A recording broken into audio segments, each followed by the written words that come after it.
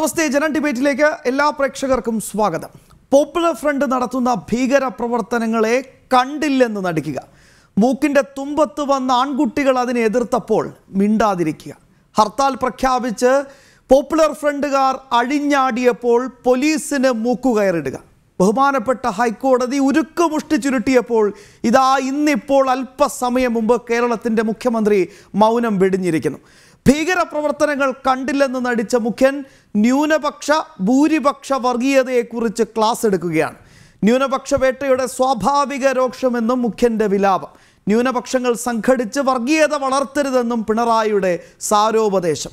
മുഖ്യനും പാർട്ടിയും ഭീകരതയിൽ വർഗീയ ചേരിതിരിവുണ്ടാക്കി നേട്ടം കൊയ്യാനുള്ള നീക്കമോ?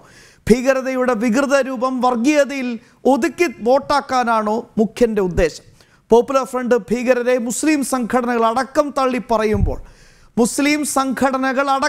തള്ളിപ്പറയുമ്പോൾ മുഖ്യൻ്റെ ചിന്ത മാത്രം എന്തേ ഇങ്ങനെ? മുസ്ലിം പണ്ഡിതന്മാർ പോലും RSS സർസംഘചാലകനെ പ്രകീർത്തിക്കുന്നത് മുഖ്യമന്ത്രി മാത്രം കാണുന്നില്ല. എല്ലാവരും ഒരുമയോടെ മുന്നോട്ട് പോകുമ്പോൾ വിഘടനവാദത്തിൻ്റെ വെടിയൊച്ച മുഴക്കുന്നത് ഈ കേരളത്തിൽ ആരാണ്? ജനം ഡിബേറ്റ് പരിശോധിക്കുന്നു. നീരാളിപ്പിടുത്തത്തിൽ ഭീകരർക്കൊപ്പം മുഖ്യമന്ത്രിയും ഞെട്ടിയും.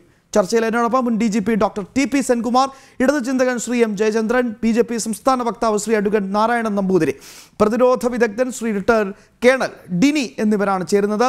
എല്ലാ അതിഥികൾക്കും സ്വാഗതം. 2018 ജനുവരിയിൽ മധ്യപ്രദേശിലെ കക്കൻപുരിയിൽ ഒരു DGPമാരുടെ സമ്മേളനം നടന്നു. അന്നത്തെ DGP ആയിരുന്ന ലോക്നാഥ് ബെഹ്റ ഒരു പേപ്പർ അവതരിപ്പിച്ചു. റാഡിക്കലൈസേഷൻ എ കേസ് സ്റ്റഡി എന്നായിരുന്നു ആ പേപ്പർ. അതിന് പിന്നാലെ ചില പ്രധാനപ്പെട്ട രേഖകളൊക്കെ കൃത്യമായി തന്നെ ഹൈക്കോടതിയിൽ കേരള സർക്കാരിൻ്റെ ഭാഗത്തുനിന്നുണ്ടായി. 2014 കേരള സർക്കാർ ഹൈക്കോടതി നൽകിയ സത്യവാങ്മൂലത്തിൽ 27 കൊലപാതകങ്ങളിലും 86 കൊലപാതക ശ്രമത്തിലും 12 മതവികാരം വ്രണപ്പെടുത്തിയ കേസിലും പോപ്പുലർ ഫ്രണ്ട് ഓഫ് ഇന്ത്യക്ക് വ്യക്തമായ പങ്കുണ്ടെന്ന് ഉമ്മൻചാണ്ടി സർക്കാർ ചൂണ്ടിക്കാട്ടി.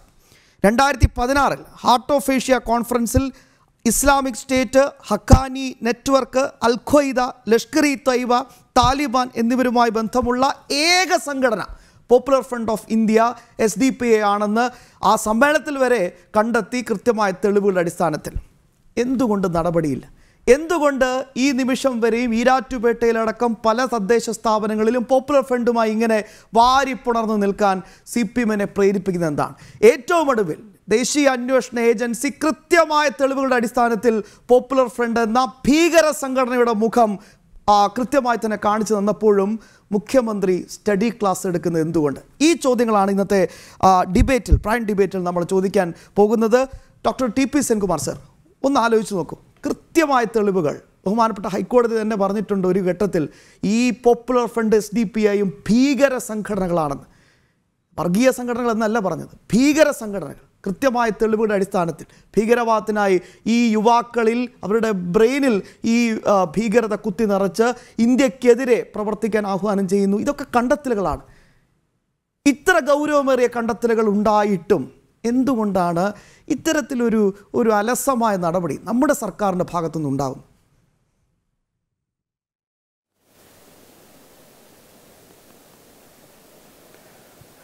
ഇതിന് പ്രധാന കാരണം ഇവിടെയുള്ള മിക്കവാറും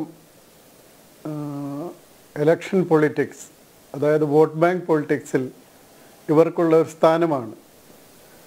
അതായത് കഴിഞ്ഞ കുറച്ച് വർഷങ്ങളിലായിട്ട് പോപ്പുലർ ഫ്രണ്ട് കേരളത്തിൽ വളരെ ശക്തിയുള്ള, അതായത് വോട്ടേഴ്സ് തന്നെ ധാരാളമുള്ള ഒരു പാർട്ടിയായിട്ട് പല മണ്ഡലങ്ങളിലും ജയാപജയങ്ങൾ നിയന്ത്രിക്കാൻ പറ്റുന്ന ഒരു പാർട്ടിയായിട്ട് വളർന്നിട്ടുണ്ടെന്ന് പലർക്കും മനസ്സിലാകുന്നുണ്ട്. അങ്ങനെ വരുമ്പോൾ അവരുടെ വോട്ടിന് വേണ്ടി ആരെല്ലാം അവരെ പ്രീണിപ്പിക്കാൻ ശ്രമിക്കുന്നു, ആ ഒരു പ്രീണനത്തിൻ്റെ ഭാഗമായിട്ടാണ് ഇത്തരം കാര്യങ്ങൾ സംഭവിക്കുന്നത്. നമുക്കിപ്പോൾ നോക്കിയാൽ കാണാം എന്തുകൊണ്ടാണ് 15 സംസ്ഥാനങ്ങളിൽ റെയ്ഡ് നടന്നിട്ടും കേരളത്തിൽ മാത്രം ഒരു ഹർത്താൽ ഉണ്ടായത് എന്ന് നോക്കിയാൽ അതിനുള്ള ഉത്തരം കിട്ടും. കേരളത്തിൽ മാത്രമാണ് അത് അങ്ങനെ സംഭവിക്കുന്നത്. അത് ഇപ്പോഴത്തെ മാത്രം പ്രശ്നമല്ല, ഇത് കുറച്ച് വർഷങ്ങളായിട്ട് ഇത് തുടർന്നു വരികയാണ്. കാരണം വളരെയധികം വിഭാഗങ്ങളിലേക്ക് വളരെ തെറ്റിദ്ധാരണാജനകമായ കാര്യങ്ങൾ ഇന്ത്യയെക്കുറിച്ചും ഇന്ത്യയിൽ ലഭിക്കുന്ന പരിഗണനകളെക്കുറിച്ചും ഒക്കെ ധരിപ്പിക്കുന്നതിനും അതോടൊപ്പം ഒരു വഹാബിസം സലാഫിസത്തിൻ്റെ ഭാഗമായിട്ട് ഒരു ഇസ്ലാമിക് സ്റ്റേറ്റ് ഇന്ത്യയിൽ ഉണ്ടാക്കണം എന്നുള്ള ഒരു ലക്ഷ്യവുമിട്ട് അപ്പോൾ അതിനു വേണ്ടി പ്രവർത്തിക്കുന്ന ഒരു വലിയ ഗ്രൂപ്പിനെ അത് ഐ എസിൽ ചേർന്നത് പോകാനായിട്ടായാലും ഇന്ത്യൻ മുജാഹിദീൻ ഉണ്ടാക്കുന്നതിൻ്റെ കാര്യത്തിലായാലും ഇതുപോലുള്ള ഭീകര സംഘടനകളുടെ കാര്യത്തിലായാലും എല്ലാത്തിലും ഒരുമിച്ച് വർക്ക് ചെയ്യുന്നതിന് തയ്യാറെടുക്കുന്നതിന് ഇവർക്ക് സാധിച്ചിട്ടുണ്ട്.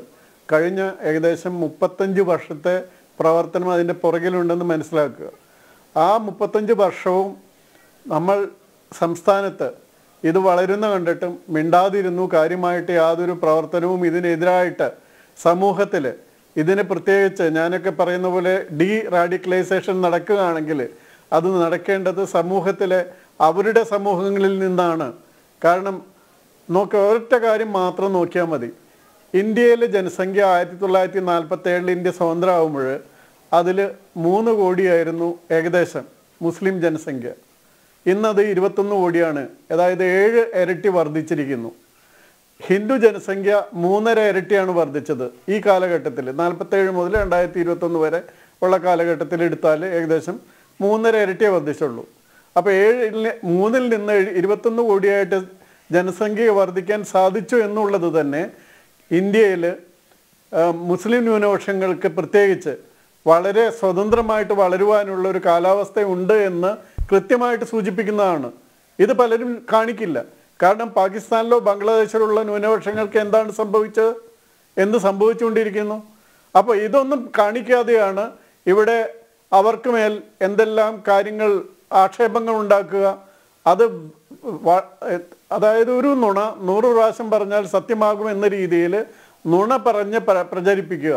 അതായത് ഇന്ത്യയിൽ അസ്വാതന്ത്ര്യമുണ്ട്, നമ്മൾക്ക് ഭീഷണിയുണ്ട്. ഇപ്പോൾ റൈറ്റുകളുടെ കാര്യം എടുക്കുകയാണെങ്കിൽ ഗുജറാത്ത് റൈറ്റ് മാത്രമല്ല, ഇന്ത്യയിൽ സ്വാതന്ത്ര്യം കിട്ടുന്നതിന് മുമ്പും അതിനുശേഷവും 100 കണക്കിന് എന്ന് പറഞ്ഞോളം റൈറ്റ്സ് ഉണ്ടായിട്ടുണ്ട്. അപ്പോൾ ഏതെങ്കിലും ഒരു റൈറ്റിൻ്റെ കാര്യത്തിൽ മാത്രമല്ല ഇത് എടുക്കുന്നത്. അപ്പോൾ ഇതെല്ലാം എടുത്തു നോക്കിയാൽ നമുക്കറിയാം വളരെയധികം ഘടകങ്ങളിൽ ഇത് ഉണ്ട്. മാത്രമല്ല മറ്റ് സംഘടനകളിൽ, അതായത് മതേതരം എന്ന് പറയുന്ന അധികാരത്തിലുള്ളതും അല്ലാത്തതുമായ പല സംഘടനകളിലും ഇവർ കാര്യമായിട്ട് നുഴഞ്ഞു കയറിയിട്ടുണ്ട്. ഇവരുടെ വോട്ടിംഗ് പവറിനെ പറ്റി ഈ പറയുന്ന മതേതര സംഘടനകൾ എന്ന് പറയുന്ന സംഘടനകൾക്ക് വളരെ ബോധ്യമുണ്ട്. അതുകൊണ്ട് അവരെ ആരും പിണക്കാൻ ഇഷ്ടപ്പെടുന്നില്ല. ഇതാണ് ഇതിൻ്റെ യാഥാർത്ഥ്യം.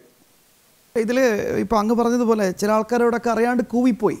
ഇപ്പോൾ ഇത് പെട്ടെന്ന് ആരും അറിയാതെ ഇത്ര കൃത്യമായി പഴുതടച്ച ഒരു റെയ്ഡ് ചരിത്രത്തിൽ ആദ്യമായി റെയ്ഡ് നടന്നപ്പോൾ നമ്മുടെ കേരളത്തിലെ ഒരേ ഒരു കനൽത്തരി ആരിഫിനോട് അറിയാതെ കൂവിപ്പോയി. ഇതൊക്കെ ഏകപക്ഷീയമല്ലേ, എന്തായി സംഭവിക്കുന്നത്, ഇതൊക്കെ ശരിയാണോ, അദ്ദേഹം ഉദ്ദേശിക്കുന്നത് എന്നെ കൂടി അങ്ങ് അറസ്റ്റ് ചെയ്യണം, എന്നാലേ ഇത് ഒരു 2 നിഷ്പക്ഷത ഇതിനകത്ത് പാലിക്കും എന്ന രീതിയിലാണോ അദ്ദേഹം ഉദ്ദേശിക്കുന്ന തരത്തിലുള്ള ചോദ്യങ്ങളൊക്കെ വരുന്നുണ്ട്. പിന്നീട് അദ്ദേഹം ന്യായീകരണമൊക്കെ നടത്തുന്നുണ്ട്. എന്തായാലും ഇത് വളരെ ഗൗരവമുള്ളൊരു വിഷയമാണ്. ഇതിൽ വർഗീയതയുടെ നിറം എന്നതിലുപരി ഇത് ഭീകരപ്രവർത്തനമാണ്. ആ ഭീകരപ്രവർത്തനത്തിന് കൃത്യമായ തെളിവുകളുണ്ട്. ശ്രീ ജയചന്ദ്രൻ, എന്നിട്ടും എന്തുകൊണ്ട് നടപടി ഉണ്ടാകുന്നില്ല? ഇപ്പോൾ 15 സംസ്ഥാനങ്ങളിൽ ഈ ചോദ്യങ്ങളൊക്കെ ആവർത്തിച്ച് ചോദിച്ചുകൊണ്ടേയിരിക്കുകയാണ്. 15 സംസ്ഥാനങ്ങളിൽ റെയ്ഡ് നടന്നു. യോഗി ആദിത്യനാഥിൻ്റെ UP-യിൽ നടന്നു, ബസവരാജ് ബൊമ്മയുടെ കർണാടകയിൽ നടന്നു, ശിവരാജ് സിംഗ് ചൗഹാൻ്റെ മധ്യപ്രദേശിൽ നടന്നു, ഹിമാന്ത ബിശ്വ ശർമ്മയുടെ അസമിൽ നടന്നു. പക്ഷേ പിണറായി വിജയൻ്റെ കേരളത്തിൽ മാത്രമേ റെയ്ഡ് നടന്നതിന് ശേഷം ഹർത്താൽ നടക്കുന്നുള്ളൂ. ഈ കണ്ട അക്രമങ്ങൾ മുഴുവൻ 70-ലധികം ബസ്സുകൾ അടിച്ചു പൊളിക്കുന്നു, ഇങ്ങനെ മുഖം മൂടി ധരിച്ച് ഭീഷണിപ്പെടുത്തുന്നു, കടകൾ തള്ളിപ്പൊടിക്കുന്നു, ഏഷ്യാനെറ്റ് ഉൾപ്പെടെയുള്ള മാധ്യമങ്ങളുടെ വണ്ടികൾ ആക്രമിക്കുന്നു. എന്തുകൊണ്ട് കേരളത്തിൽ മാത്രം? അങ്ങ് ചിന്തിച്ചിട്ടുണ്ട്?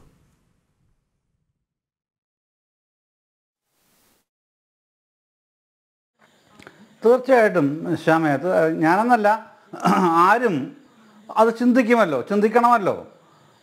എന്താണ് പിന്നെ ഈ പോപ്പുലർ ഫ്രണ്ട് ഓഫ് ഇന്ത്യയുടെ ആസ്ഥാനം എന്ന് പറയുന്നത്? ഇത് ഒറിജിനേറ്റ് ചെയ്തത് തന്നെ കേരളത്തിൽ നിന്നാണ് 2006-ൽ. ഇത് നമുക്കെല്ലാം അറിയുമല്ലോ. ഇത് അവിടുന്നാണ് പോപ്പുലർ ഫ്രണ്ട് ഓഫ് ഇന്ത്യ എന്ന പ്രസ്ഥാനം ഉണ്ടായി വരുന്നത്. അതിനു മുൻപ് അതിന് വേറൊരു രൂപമായിരുന്നു. പിന്നെ സിമി എന്ന ഒരു സംഘടന, അത് നിരോധിക്കപ്പെട്ടു 2001-ൽ. അതിനുശേഷം ഒരു ഗ്യാപ്പ് ഉണ്ടായി. പിന്നെ വേറൊരു സംഘടനയുടെ മുഖമായിട്ടാണ് ഇവർ വരുന്നത്. പിന്നീട് 2006 മുതൽ PFI, പിന്നീട് അത് മറ്റ് പല ഔട്ട്ഫിറ്റുകളായി മാറുന്നത് നമ്മളെല്ലാവരും കാണുന്നുണ്ട്, അറിയുന്നുമുണ്ട്. SDP വരുന്നുണ്ട്, വെൽഫെയർ പാർട്ടി വരുന്നുണ്ട്, അങ്ങനെ ഒത്തിരിയുണ്ട്.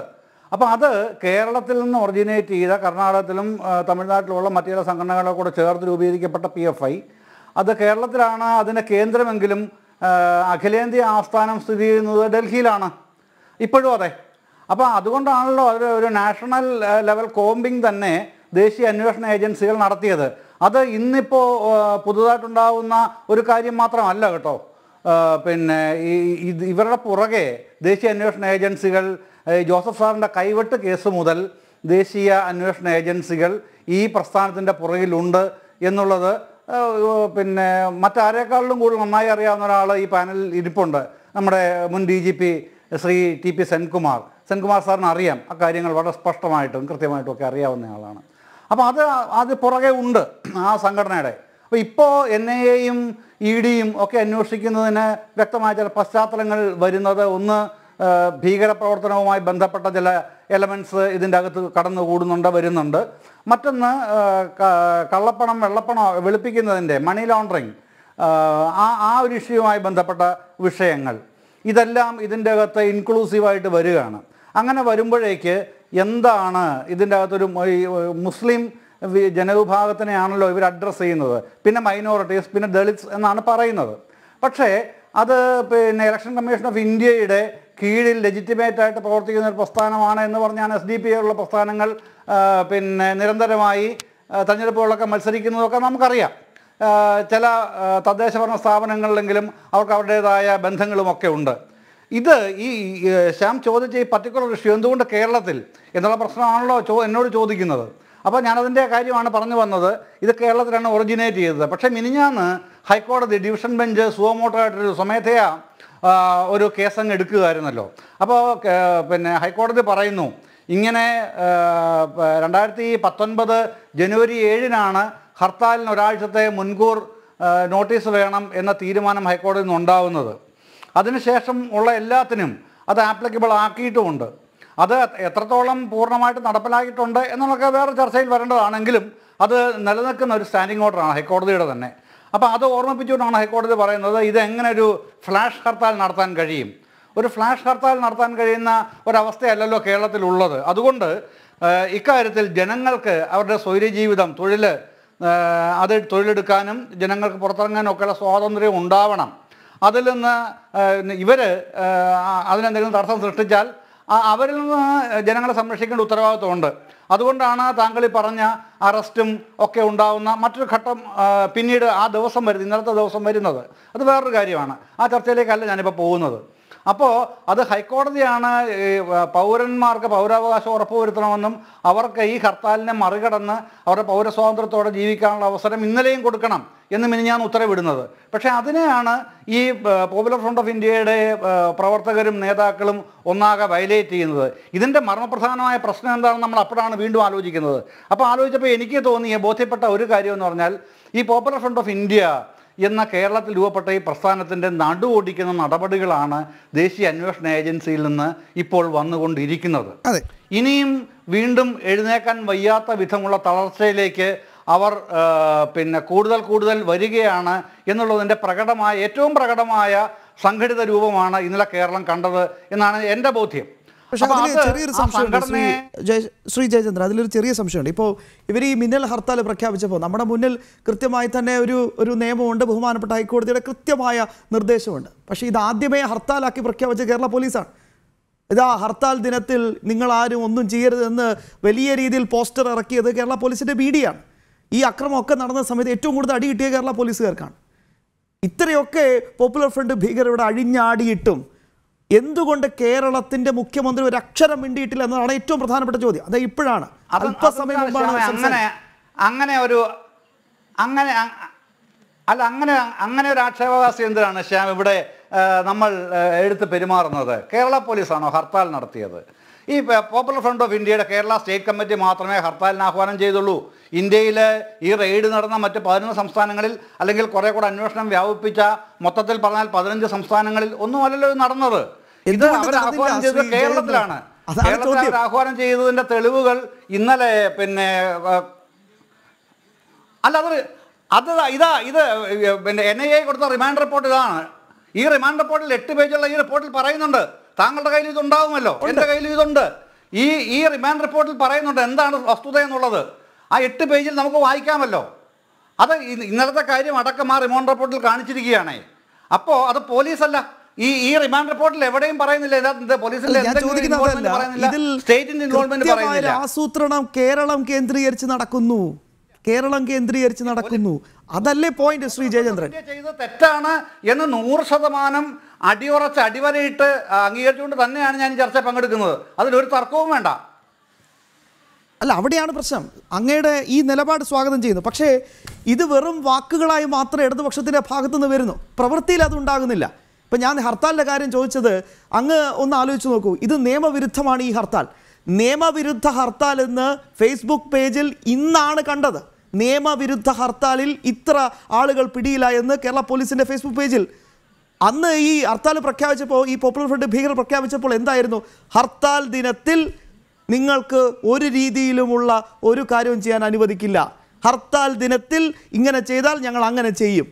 അതായത് മൗന അനുവാദം. കേരള പോലീസ് സമ്മതിച്ചു, അതെ ഹർത്താലാണ്, അതിലൊരു വിട്ടുവീഴ്ചയില്ല, ഇതിൽ നിയമവിരുദ്ധമായതാണ് എന്ന് ചൂണ്ടിക്കാണിച്ചാൽ അന്ന് എന്തേ പോലീസിന് സാധിക്കാത്തതാണ് ആദ്യത്തെ ചോദ്യം. രണ്ടാമത്തെ ചോദ്യം, ഇപ്പോഴും വരുന്ന പ്രധാനപ്പെട്ട കാര്യം, ഈ റിമാൻഡ് റിപ്പോർട്ട് അങ്ങയുടെ കയ്യിലുണ്ടല്ലോ. ആ റിമാൻഡ് റിപ്പോർട്ടിൽ കൃത്യമായി തന്നെ ചൂണ്ടിക്കാണിക്കുന്നുണ്ട്, രാജ്യത്തിൻ്റെ പ്രധാനമന്ത്രിയെ വരെ ഉന്നമിട്ടിരുന്നു ഈ ഭീകരരെന്ന്.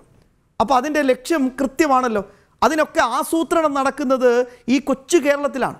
ഇവർക്ക് ഇങ്ങനെ സ്വൈര്യവിഹാരത്തിന് ഈ കൊച്ചു കേരളം ഒരു അന്തരീക്ഷം ഒരുക്കി കൊടുക്കുന്നത്, അതിനാരാണ് ഉത്തരവാദി? അതിൽ വർഗീയത, മറ്റേ വർഗീയത, അങ്ങനെ ഒരു സ്റ്റഡി ക്ലാസ് മാത്രം നടത്തിയാൽ മതിയോ എന്നതാണ് ഏറ്റവും പ്രധാനപ്പെട്ട ചോദ്യം. ഞാൻ തിരിച്ചെത്താം, മറ്റ് അതിഥികളിലേക്ക് കൂടി പോകേണ്ടതുകൊണ്ട് ഒരു ചെറിയ ഇടവേള, പെട്ടെന്ന് തിരിച്ചെത്താം.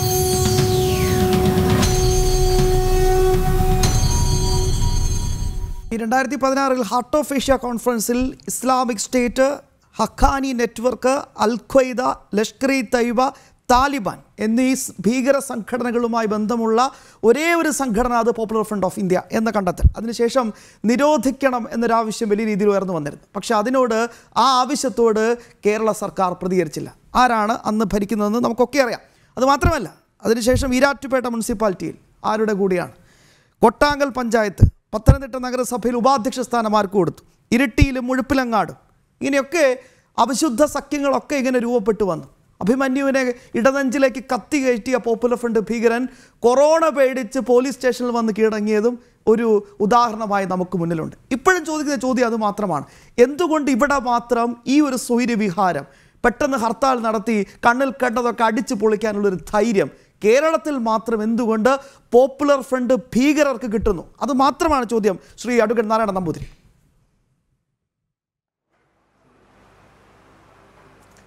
ശ്യാമേ, ഇത് കേവലം ഒരു അഭിമന്യുവിൻ്റെ കൊലപാതകമോ അല്ലെങ്കിൽ ഇന്നലത്തെ ഹർത്താലോ മാത്രമല്ല. എന്തുകൊണ്ട് കേരളത്തിൽ ഇത്തരമൊരു ഹർത്താൽ നടത്താനും ആ ഹർത്താലിൽ വ്യാപകമായ അക്രമം അഴിച്ചുവിടാനും PFIക്കോ SDPIക്കോ കഴിഞ്ഞു എന്നാണ്.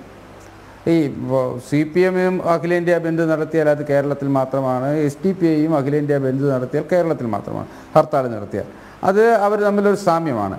പക്ഷേ അവർ തമ്മിലുള്ള സാമ്യം ഇതിൽ മാത്രമല്ല, അവർ തമ്മിലുള്ള അടുത്ത ബന്ധം അവർ മാത്രമല്ല, കമ്മ്യൂണിസ്റ്റ് പാർട്ടി മാത്രമല്ല, കേരളത്തിൽ അല്ലെങ്കിൽ PFI പോലുള്ള തീവ്രവാദ സംഘടനകൾ വളരാൻ ഈ ഇന്ത്യയിലെ കോൺഗ്രസും കമ്മ്യൂണിസ്റ്റ് പാർട്ടിയും, കേരളത്തിൽ കോൺഗ്രസും കമ്മ്യൂണിസ്റ്റ് പാർട്ടിയും UDFും LDFും തുല്യ ഉത്തരവാദികളാണ്. ഇത് ഈ സംഘടനയെ ഇത്ര ഇപ്പോൾ ജയേന്ദ്രൻ പറഞ്ഞതുപോലെ, അദ്ദേഹം പറഞ്ഞതുപോലെ, സെൻകുമാർ പറഞ്ഞതുപോലെ ഒരു പല മണ്ഡലങ്ങളിലെയും വിധി നിർണ്ണയിക്കാവുന്ന സംഘടനയായി, രാഷ്ട്രീയ സംഘടനയായി, അത് പിന്തുണയുള്ള സംഘടനയായി അത് മാറിയിട്ടുണ്ട് എങ്കിൽ അങ്ങനെ അതിനെ മാറ്റിയെടുത്തതിൻ്റെ പിന്നിൽ ഈ രണ്ട് മുഖ്യധാര മുന്നണികൾക്ക് ഉത്തരവാദിത്വമുണ്ട്.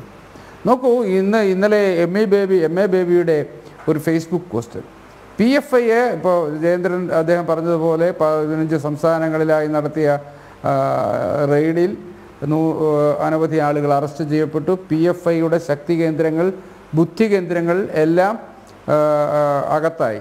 അതിൻ്റെ നടപടിക്കാൻ പാകത്തിലുള്ള നടപടികളുണ്ടാകുന്നു. ആ നടപടി ഉണ്ടാകുമ്പോൾ അതിനുശേഷം നടന്ന ഹർത്താലിനെ അപലപിക്കുന്നത് എന്തു പറഞ്ഞ അത് അപലപിക്കുന്നു എന്ന് ഞാൻ പറയുമ്പോൾ അതിന് എതിരായി SDPIക്കെതിരായി RSS എന്ന് പറയുന്ന ഒരു സംഘടനയെ മുന്നിൽ വെച്ചുകൊണ്ടാണ്, ഒരു പ്രതിനായകനെ RSSൽ സൃഷ്ടിച്ചുകൊണ്ട് SDPIയെയും PFIയെയും മഹത്വവൽക്കരിക്കുന്ന, നായകവൽക്കരിക്കുന്ന നടപടിയല്ലേ ഈ രണ്ട് മുന്നണികളും ചെയ്തുകൊണ്ടിരിക്കുന്നത്.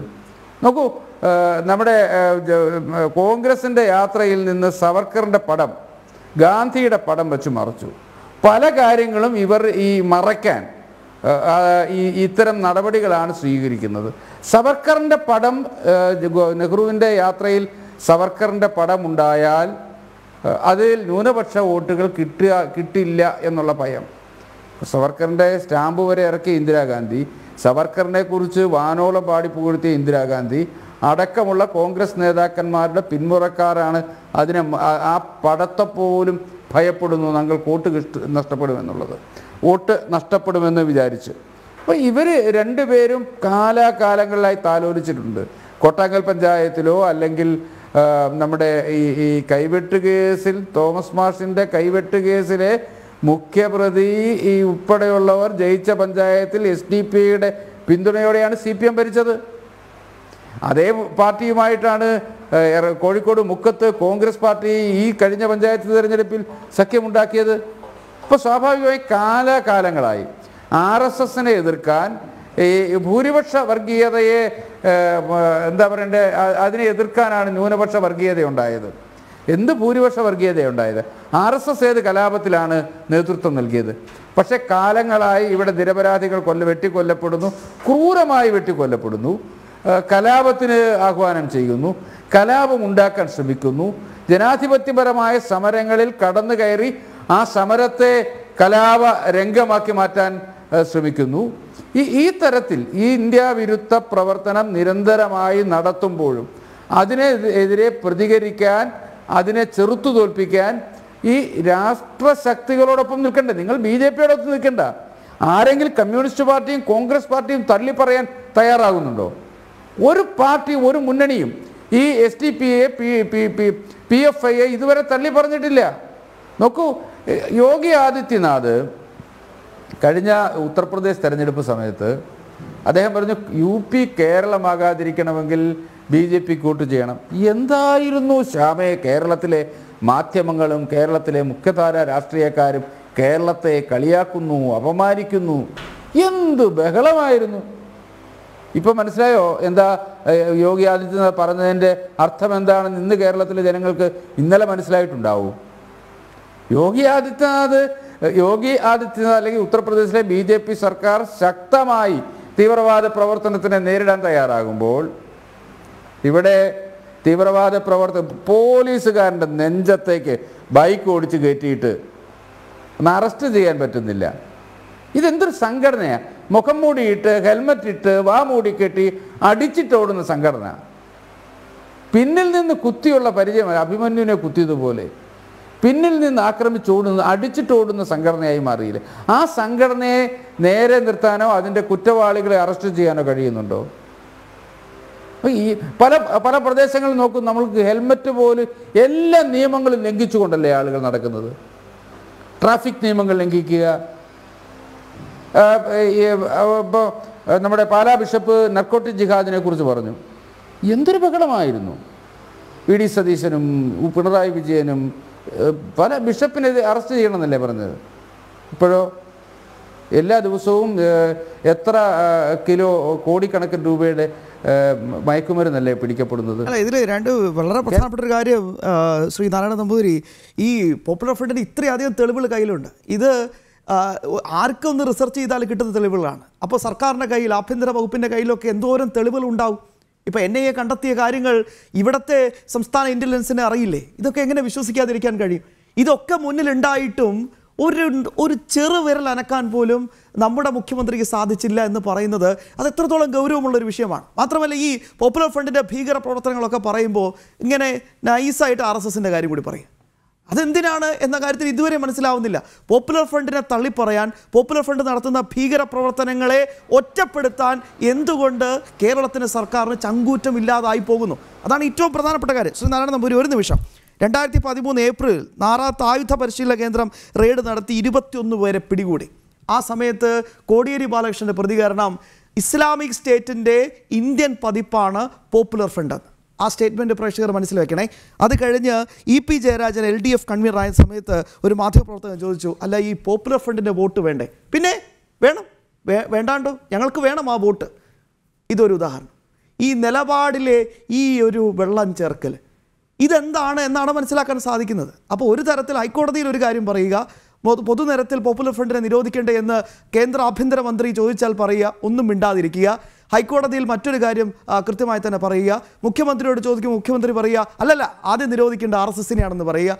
അപ്പോൾ എന്താണ് നിലപാട്? ഇതിലെന്താണ് സർക്കാരിന് മുന്നോട്ട് വയ്ക്കാനുള്ളത്? ഇത്രയൊക്കെ തെളിവുകൾ ഉണ്ടായിട്ടും. ശ്രീ കേണൽ ഡെഡി, ഒരു നിമിഷം അങ്ങയിലേക്ക് വരാം. അതിന് മുമ്പ് ഞാൻ ഒന്ന് ശ്രീ സെൻകുമാറിലേക്കൊന്ന് പോകട്ടെ. പോലീസിൽ നിന്ന് വളരെ ഗുരുതരമായ വിവരങ്ങൾ, കൃത്യമായി തന്നെ ദേശീയവാദികളെക്കുറിച്ചുള്ള വിവരങ്ങൾ ഈ പോപ്പുലർ ഫ്രണ്ട് ഭീകരർക്ക് ചോർത്തി നൽകിയ പലരുടെയും പല ഉദാഹരണങ്ങൾ നമ്മൾ കണ്ടു. അവരൊക്കെ സർവീസിൽ നിന്ന് മാറ്റി, വലിയ വിവാദമായപ്പോൾ. പക്ഷേ ഒരു തരത്തിലും തുടർ നടപടികൾ ഉണ്ടായിട്ടില്ല എന്നതാണ് ഈ ഘട്ടത്തിലും നമുക്ക് ലഭിക്കുന്ന അനൗദ്യോഗിക വിവരം. അതായത് സർക്കാരിന് കൃത്യമായി അവരെയൊക്കെ സംരക്ഷിക്കേണ്ട ആവശ്യകതയുണ്ട് എന്ന് മനസ്സിലാക്കണ്ടേ. ഈ രീതിയിൽ അങ്ങ് തന്നെ സുപ്രധാന പദവിയിലിരുന്ന ആളാണ്.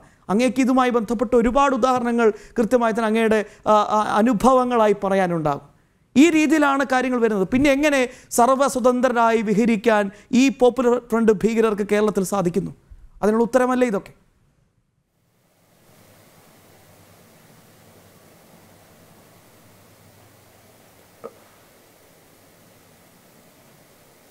ഇതൊക്കെ അവർക്ക് തീർച്ചയായിട്ടും പലയിടങ്ങളിലും വളരെയധികം സംരക്ഷണം കിട്ടുന്നുണ്ട്.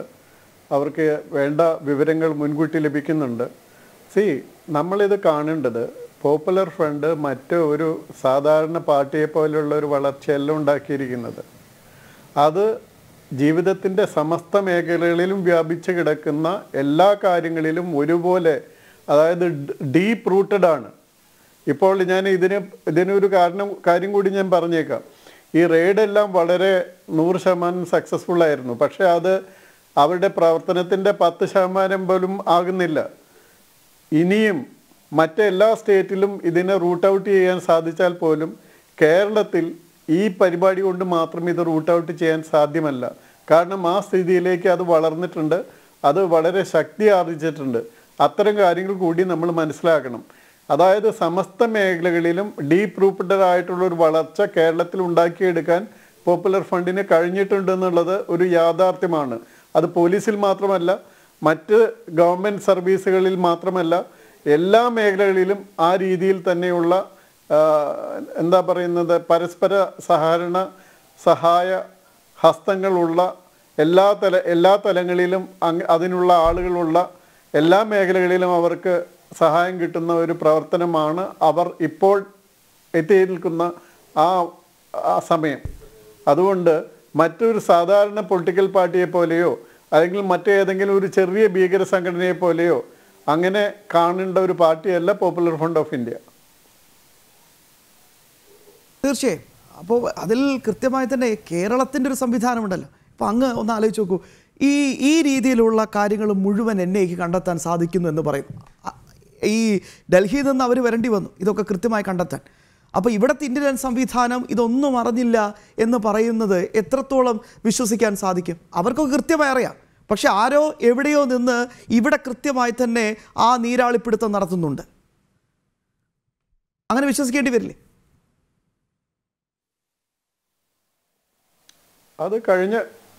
അത് കഴിഞ്ഞ 35 വർഷമായിട്ടും അങ്ങനെ തന്നെ നടക്കുന്നുണ്ട്. കഴിഞ്ഞ 35 വർഷമായിട്ടും അങ്ങനെ തന്നെ നടക്കുന്നുണ്ട്. അതാണ് ഞാൻ പറഞ്ഞത്. ഇത് കഴിഞ്ഞ ഏതാനും 2-3 വർഷം കൊണ്ടുണ്ടായതല്ല. ഇപ്പോൾ ആദ്യം ഇത് നോക്കുക, 1987-88 സമയത്ത് നാദാപുരത്ത് അത് ഒരു കാർഷിക ഒരു സംഘർഷമുണ്ടായി. അവിടെ ഉണ്ടായിരുന്ന സംഘർഷത്തിൽ ഒരു ഭാഗത്ത് ലാൻഡ് ഓണേഴ്സ് മിക്കവാറും മുഴുവൻ മുസ്ലിംസും, ലാൻഡിൽ വർക്ക് ചെയ്യുന്നവർ മിക്കവാറും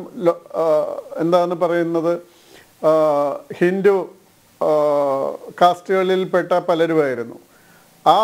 ആ സമയത്താണ് നാദാപുരം ഡിഫൻസ് ഫോഴ്സ് എന്ന് പറയുന്ന NDF അതിൻ്റെ ആദ്യത്തെ ഫോം ഉണ്ടാകുന്നത്.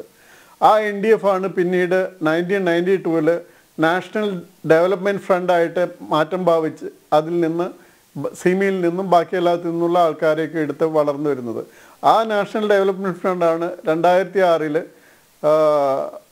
തമിഴ്നാട്ടിലെയും കർണാടകയിലെയും എല്ലാം ഇതിൻ്റെ പാരലായിട്ടുള്ള ശക്തി കേന്ദ്രങ്ങളുമായി സംഘടിപ്പിച്ച് PFI ഉണ്ടാകുന്നത്.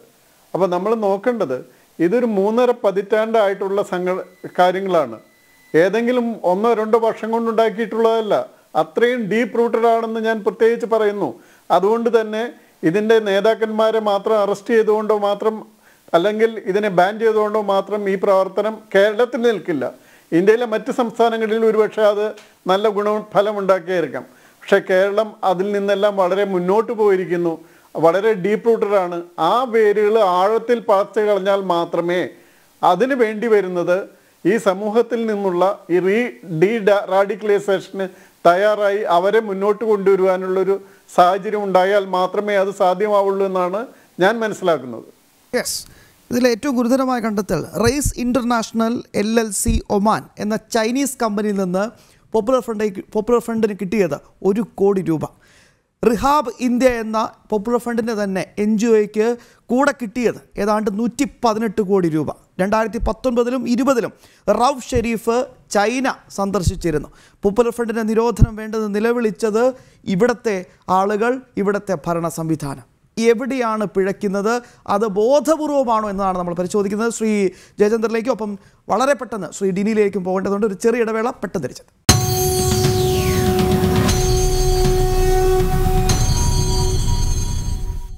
ശ്രീ കേണൽ ഡിനി, ആഭ്യന്തര സുരക്ഷ എത്രത്തോളം പ്രധാനപ്പെട്ടതാണ് എന്നത് എനിക്ക് തോന്നുന്നു വളരെ കൃത്യമായ സന്ദേശമാണ് ഇതിലൂടെ ഇപ്പോൾ നൽകിയിരിക്കുന്നത്. ഇപ്പോൾ NIA വളരെ പഴുതടച്ച ഒരു റെയ്ഡും പരിശോധനയും ഇത് പെട്ടെന്ന് ആവിർഭവിച്ചതല്ല. കൃത്യമായ ഹോംവർക്കുണ്ട്. 15 ഏജൻസികൾ ചേർന്നുള്ള വളരെ പ്രധാനപ്പെട്ട ചില പ്രവർത്തനം തന്നെ. പക്ഷേ ഇതിലൊരു വ്യത്യാസം, മറ്റ് സംസ്ഥാനങ്ങളിലൊക്കെ സംസ്ഥാന ഇൻ്റലിജൻസും പോലീസും ഒക്കെ ഇതിൽ കൃത്യമായി തന്നെ പങ്ക് ഉണ്ടായിരുന്നു. പക്ഷേ കേരളത്തിൽ മാത്രം അത് ചില കൺഫ്യൂഷൻ. കേരളത്തിൽ മാത്രം ഇതിന് ശേഷം ഒരു ഹർത്താൽ നടക്കും. കേരളത്തിൽ മാത്രം ഈ ഹർത്താലിൻ്റെ വിശദാംശങ്ങൾ ചോദിക്കേണ്ട ഒരു ഗതികേട് കേന്ദ്ര ആഭ്യന്തര മന്ത്രാലയത്തിന് ഉണ്ടാകുന്നു. കാരണം ഒരൊറ്റ മനസ്സോടെ രാജ്യത്തിനെതിരെ നിൽക്കുന്ന ശക്തികൾക്കെതിരെയാണ് കേന്ദ്ര സർക്കാരും മറ്റ് എല്ലാവരും ഒരുമിച്ച് പ്രവർത്തിച്ചത്. പക്ഷേ ഇവിടെ മാത്രം ഇങ്ങനെയൊക്കെ സംഭവിക്കുന്നു. അങ്ങയുടെ വിലയിരുത്തൽ? First of all Shri Shyam, ആദ്യം തന്നെ ഞാൻ ഇതിനെ കാണുന്നത് പ്യൂർലി ഒരു ഭീകരവാദമായിട്ടുള്ള റിലേറ്റഡ് ആയിട്ടുള്ള ഇൻസിഡൻസും അതിന്റെ ആക്ടിവിറ്റീസ് ആണ്. ബിക്കോസ് ഇതിനെ നമ്മൾ രാഷ്ട്രീയപരമായിട്ടും മതപരമായിട്ട് കണ്ടു കഴിഞ്ഞാൽ അത് എക്സാക്ട്ലി അത് തന്നെയാണ് ഈ PFI പോലത്തെ ഓർഗനൈസേഷൻസിന് ആവശ്യവും. ആ നറേറ്റീവിനെ അത് അങ്ങോട്ട് കൊണ്ടുപോകാനുള്ള ഒരു ശ്രമമാണ് നടത്തിക്കൊണ്ടിരിക്കുന്നത്. അത് ചെയ്യുമ്പോൾ നമ്മൾ ആക്ച്വൽ കാരണം എന്താണ്, ആക്ച്വൽ ഭീകരവാദം എന്താണെന്നുള്ള രീതിയിലേക്ക് നിന്ന് ആ നറേറ്റീവ് മാറ്റാനുള്ള ശ്രമമാണ് 2-3 ദിവസമായിട്ട് കേരളത്തിൽ തന്നെ ഈ ഹർത്താൽ ഉൾപ്പെടെയുള്ള കാര്യങ്ങൾ അങ്ങോട്ടാണ് അതിനെ നയിച്ചുകൊണ്ടിരിക്കുന്നത്. അതായത് രാഷ്ട്രീയ പാർട്ടികൾ എന്തെങ്കിലും പറയും, രാഷ്ട്രീയ പാർട്ടികൾ അതിനെ പിടിച്ചുകൊണ്ട് പിന്നെ ആ നറേറ്റീവ് കംപ്ലീറ്റ്ലി മാറ്റാനുള്ള ശ്രമം നടത്തും. അത് നമ്മുടെ ഈ ഫോക്കസ് എന്താണോ അതിനും കംപ്ലീറ്റ്ലി ഇത് മാറും. ഒന്ന്. രണ്ടാമത്, നേരത്തെ സെൻകുമാർ സാർ പറഞ്ഞ പോലെ നമ്മൾ മനസ്സിലാക്കണം, ഈ പോപ്പുലർ ഫ്രണ്ട് ഓഫ് ഇന്ത്യ പോലത്തെ ഓർഗനൈസേഷൻസിന്റെ എന്താണ് അവരുടെ എന്ന് വെച്ചാൽ ഭീകരവാദത്തിന്റെ പുതിയ രീതിയിലുള്ള എങ്ങനെയാണ് ഭീകരവാദം ചെയ്യേണ്ടുള്ള എന്നുള്ളതിന്റെ ഒരു എക്സാമ്പിൾ ആണ് PFI പോലത്തുള്ള ഇന്ത്യയിൽ മാത്രമല്ല മറ്റു പല ലോകത്തുള്ള രാജ്യങ്ങളിലും വരുന്നത്. അല്ലെങ്കിൽ നമ്മളെ ഒക്കെ പണ്ടൊക്കെ ഉള്ള അല്ലെങ്കിൽ നമുക്കൊക്കെ സാധാരണ നമ്മുടെ മനസ്സിൽ ഭീകരവാദം എന്ന് പറയുമ്പോൾ ഒരു AK-47 പിടിച്ചുകൊണ്ടിരിക്കുന്ന ഒരു തോക്കുമായിട്ട് നിൽക്കുന്നു, അല്ലെങ്കിൽ IED ബോംബ്സ് ഒക്കെ വെച്ചിട്ട് പൊട്ടിത്തെറിക്കുന്നു, അങ്ങനെയൊക്കെ ഉള്ള ഒരു ഇമേജ് ആണ് നമ്മുടെ മനസ്സിൽ ആദ്യം വരുന്നത്. പക്ഷെ ഇപ്പോഴത്തെ ഈ ടെററിസം എന്ന് വെച്ച് കഴിഞ്ഞാൽ അത് സിസ്റ്റത്തിന് അകത്ത് നിന്നുകൊണ്ട് എങ്ങനെയാണ് ഒരു രാജ്യത്തിന് ഇല്ലാതാക്കാൻ പറ്റും എന്നുള്ളതാണ് പുതിയ രീതിയിലുള്ള ടെററിസം. പ്രത്യേകിച്ച് ഭാരതത്തിനെ പോലുള്ള ഒരു രാഷ്ട്രത്തിൽ നമുക്കറിയാം, ആദ്യം ഈ ഇപ്പം ടെററിസം ഉണ്ടായ സംസ്ഥാനങ്ങൾ നോക്കി കഴിഞ്ഞാൽ അത് പഞ്ചാബ് ആയാലും ശരി, കശ്മീർ ആയാലും ശരി, നോർത്ത് ഈസ്റ്റ് ആയാലും ശരി, അതെല്ലാം അതിർത്തി പ്രദേശമാണ്. അപ്പൊ അതിർത്തി പ്രദേശത്തിലേക്ക് ആളുകളെ നുഴഞ്ഞു കയറ്റാൻ പറ്റും, അല്ലെങ്കിൽ മറ്റുള്ള രീതിയിലേക്കുള്ള അവിടെ ആംസും മറ്റു ആമിനിഷൻസും ഒക്കെ കൊണ്ടുവരാൻ പറ്റും, അവിടെ സ്വാധീനിക്കാൻ പറ്റും. പക്ഷേ ഇത് കുറെ നാൾ ഇങ്ങനെ നടന്നപ്പോൾ അവിടെ നമുക്ക് നല്ല രീതിയിൽ അതിനെ ഒരു എതിർക്കാൻ സാധിച്ചപ്പോൾ ഭാരതത്തിന് ഉള്ളിൽ ഇത് നടത്തണമെങ്കിൽ അവർക്ക് പുതിയ ആളുകളെ കണ്ടെത്തുക. അതാണ് ഈ നേരത്തെ സെൻകുമാർ പറഞ്ഞ 30-35 വർഷമായിട്ട് നടക്കുന്നുള്ളത്. അതേ പീരീഡിലാണ് 89-ലാണ് കശ്മീർ ടെററിസം ഏറ്റവും കൂടുതൽ വന്നത് 80 to 85 പീരീഡിലൊക്കെയാണ് പഞ്ചാബ് ടെററിസം ഒക്കെ കൂടുതൽ വന്നത്. അപ്പൊ ആ സമയത്താണ് ഈ സ്ട്രാറ്റജി മാറുന്നത്. ഭാരതത്തിന്റെ ഉള്ളിൽ തന്നെ ഇങ്ങനത്തെ ആളുകളെ സൃഷ്ടിക്കുക, അവര് സിസ്റ്റത്തിന്റെ അകത്ത് നിന്നുകൊണ്ട് തന്നെ. അതാണ് നേരത്തെ പറഞ്ഞത്, പോലീസിലായാലും ശരി, മീഡിയയിലായാലും ശരി, ജുഡീഷ്യറി ആയാലും ശരി, ഇനി ഏത് മേഖലയായാലും ശരി, അവിടെ ഉള്ള എല്ലാവരും ആ ഒരു രീതിയിലേക്ക് മാറും. അപ്പൊ അവർ ഡയറക്റ്റ് ആയിട്ട് ആംസ് അമ്യൂണിഷൻസ് മറ്റുള്ള കാര്യങ്ങളായിട്ടൊന്നും ഇടപെടത്തില്ല, പക്ഷെ അവർക്ക് ഇൻഫ്ലുവൻസ് ചെയ്യാൻ പറ്റും. അത് തന്നെയാണ് NIAയുടെ റിമാൻഡ് റിപ്പോർട്ടിലും പറയുന്നത്. അതായത് അവര് ആളുകളെ കണ്ടെത്തും, ആർക്കാണ് ISISൽ പോകാൻ പറ്റുന്നത്, ആർക്കാണ് ലക്ഷ്യ തോയ്ബിൽ പോകാം, അവരെ ഐഡന്റിഫൈ ചെയ്യുക, അവരെ ബ്രെയിൻ വാഷ് ചെയ്യുക, അങ്ങോട്ട് നയിക്കുക, അവർക്ക് വേണ്ടി പൈസ കണ്ടെത്തുക. അപ്പൊ ആ പൈസ കണ്ടെത്താനുള്ള മൾട്ടി ക്രിമിനാലിറ്റി എന്ന് പറയുന്ന സിസ്റ്റം ഉണ്ട്. ഇപ്പൊ കേരളത്തിൽ അതിന്റെ ഏറ്റവും നല്ല എക്സാമ്പിൾ ആണ് കേരളത്തിൽ നടക്കുന്നത്. ഇവിടെ ഗോൾഡ് സ്മഗ്ലിംഗ് നമ്മൾ കാണാറുണ്ട്, ഇവിടെ ഡ്രഗ്സ് നമ്മൾ വരുന്ന കാണാറുണ്ട്, മറ്റ് പല രീതിയിലുള്ള ക്രിമിനൽസിന്റെ ആക്ടിവിറ്റീസ് ഇവിടെ നടക്കുന്നുണ്ട്. അപ്പൊ ആ ക്രിമിനലിന്റെ ആക്ടിവിറ്റീസ് എല്ലാം പൈസ വരുന്നത് ഒരു ഭാഗം ഇതിനകത്ത് തിരിച്ച് ടെററിസത്തേക്ക് തന്നെ പോകുന്നതാണ്, നമുക്ക് എല്ലാവർക്കും അറിയാവുന്ന കാര്യമാണ്. അപ്പൊ ആ മൾട്ടി ക്രിമിനാലിറ്റി കൂടെ ഇൻക്ലൂഡ് ചെയ്യുക, സിസ്റ്റത്തിനകത്ത് നിൽക്കുക. ആ സിസ്റ്റത്തിനകത്ത് നിൽക്കുന്നതുകൊണ്ടാണ് ഹർത്താലും മറ്റുള്ള കാര്യങ്ങളും പറയുമ്പോൾ ഇതൊരു ജനാധിപത്യ രീതിയിലുള്ള ഒരു പ്രതിഷേധം എന്നുള്ള രീതിയിലേക്ക് വരിക. അപ്പോഴതിനെ അഗെയിൻസ്റ്റ്, അതിന്റെ ഓപ്പോസിറ്റ് ആയിട്ട് നിൽക്കാൻ വേണ്ടി യഥാർത്ഥത്തിൽ ജനാധിപത്യം നിൽക്കുന്ന പാർട്ടീസ് അവർ അത് ഏറ്റു പറയുക. അപ്പോൾ ആളുകളുടെ മനസ്സിലൊരു കൺഫ്യൂഷൻ ഉണ്ടാവുക, ഇത് തീവ്രവാദം ഒന്നല്ല, ഇത് ഭീകരവാദം ഒന്നല്ല, ഇതൊരു രാഷ്ട്രീയപരമായിട്ടുള്ള ഒരു എതിർപ്പാന്നുള്ള രീതിയിലേക്കുള്ള ആ നരേറ്റീവ് മാറ്റാനുള്ള ശ്രമം. സോ ഫസ്റ്റ് ഓഫ് ഓൾ നമ്മൾ മനസ്സിലാക്കേണ്ടുള്ളത്, ഈ ടെററിസം സിസ്റ്റത്തിനകത്ത് നിന്ന് സിസ്റ്റത്തിനെ തകർക്കാനുള്ള ഒരു ശ്രമമാണ് ഈ ടെറർ. അതിനകത്ത് ഏറ്റവും ഇമ്പോർട്ടന്റ് ഉള്ള കാര്യം എന്ന് വെച്ചാൽ മനുഷ്യ മനസ്സിനകത്ത് എങ്ങനെ ഭയം സൃഷ്ടിക്കാം, ആ ഭയം സൃഷ്ടിച്ച് അതിനെ നമ്മുടെ സൊസൈറ്റി ഇല്ലാതാക്കാനുള്ള ഒരു ശ്രമമാണ് നടത്തുന്നത്. അപ്പൊ അതുകൊണ്ടാണ് ഞാൻ ഉറച്ചു വിശ്വസിക്കുന്നത് കേരള പോലീസിലെ അവിടെ ഇന്റലിജൻസും മറ്റുള്ള കാര്യങ്ങളൊക്കെ നല്ല രീതിയിൽ തന്നെ ഫംഗ്ഷൻ ചെയ്യും. അത് എനിക്ക് യാതൊരു സംശയമില്ല. ഇൻഫാക്ട് അവർ ഓൾറെഡി ഓപ്പറേഷൻസ് മുമ്പും ചെയ്യുന്നുണ്ട്. പക്ഷേ പൊളിറ്റിക്കൽ വിൽ എന്നുള്ള ഒരു സാധനമുണ്ട്. ആ പൊളിറ്റിക്കൽ വിൽ നമുക്കറിയാം കേരളത്തിലെ രാഷ്ട്രീയം എങ്ങനെയാണെന്ന്. ആ രാഷ്ട്രീയത്തിന് ആ പൊളിറ്റിക്കൽ വിൽ ഇല്ലാത്തത് കൊണ്ടാണ് കേരള പോലീസിന് വേണ്ട രീതിയിലുള്ള ഫുൾ ആയിട്ടുള്ള അവർക്ക് ചെയ്യാൻ പറ്റുന്ന കാര്യങ്ങൾ ചെയ്യാൻ പറ്റാത്തത്. പക്ഷെ അതേസമയം NIAക്ക് ഇപ്പം വന്നത് അവരുടെ കംപ്ലീറ്റ് ആയിട്ട് ഒരു വെൽ പ്ലാൻഡ് ആയിട്ട് ഉള്ള ഒരു ഓപ്പറേഷൻ ആണ്. അതായത് അവരുടെ കയ്യിൽ ഇല്ലാത്ത തെളിവുകളും ഒന്നും കാണുന്നത്, എല്ലാം വളരെ കൃത്യമായിട്ട്. അതുകൊണ്ടാണ് ഒരേ സമയത്ത് ഒരേ രീതിയിൽ 15 സ്റ്റേറ്റ്സ് 15 സ്റ്റേറ്റിൽ ഒരുമിച്ച് റെയ്ഡ് നടത്താൻ പറ്റുന്നതും. അത് പ്രത്യേകിച്ച് നേരത്തെ ഞാൻ പറഞ്ഞതിനുള്ള ഒരു ഡോവൽ പോലത്തെ ഒരാളാണ് അതിന്റെ കറക്റ്റ് ആയിട്ട് അതിനെ മോണിറ്റർ ചെയ്ത് ഇപ്പൊ കൃത്യമായിട്ട് അറിയാം എങ്ങനെയാണ് ഇത് ചെയ്യേണ്ടുള്ളത്. അത് മാത്രമല്ല നേരത്തെ പറഞ്ഞ പോലെ ഇതൊരു ആദ്യത്തെയും അവസാനത്തെയും റെയ്ഡ് ഒന്നും ആയിരിക്കത്തില്ല. മറ്റുള്ള സംസ്ഥാനങ്ങളിൽ യെസ് ഡെഫിനറ്റ്ലി ഇത് വലിയൊരു ഇമ്പാക്ട് ആവും, കേരളത്തിലും ഇമ്പാക്ട് ഉണ്ടാവും. ഇപ്പം തന്നെ നമുക്കറിയാം ഹർത്താൽ ഒരു കണക്ക് നോക്കി കഴിഞ്ഞാൽ അവർ അക്രമം കാണിച്ച രീതി കണ്ടു കഴിഞ്ഞാൽ അവരുടെ ഉള്ളിൽ ഒരു ഭയമുണ്ട്. അതായത് വാട്ട് ഹാസ് ഹാപ്പൻഡ് എന്നുള്ള രീതിയിൽ അവർക്ക് മനസ്സിലാവുന്നില്ല എന്താണ് പറ്റിയത്. അതെ തീർച്ചയായിട്ടും നമ്മൾ അത് കാണാതിരിക്കാൻ പറ്റത്തില്ല. അതായത് അവരുടെ ഉള്ളിലും അതായത് ഒരു റെസ്റ്റ്ലെസ്നെസ്, അല്ലെങ്കിൽ അവരുടെ ഉള്ളിൽ ഒരു എന്താണ് സംഭവിച്ചെന്ന് അറിഞ്ഞില്ല. സഡൻലി ഒരു 106ഓളം നേതാക്കളെ ഏതൊരു സംഘടനയിൽ എടുത്തുകൊണ്ട് പോയാൽ അത് തീർച്ചയായിട്ടും ഒരു എഫക്ട് ഉണ്ടാവും. അപ്പൊ മാത്രമല്ല ഈ ഹർത്താലൊക്കെ ആഹ്വാനം ചെയ്ത പ്രധാനപ്പെട്ട നേതാക്കളെ ഒന്നും ഇപ്പൊ കാണുന്നില്ല. ഇൻഫാക്ട് അത് ബാക്ക് ഫയർ ചെയ്തു.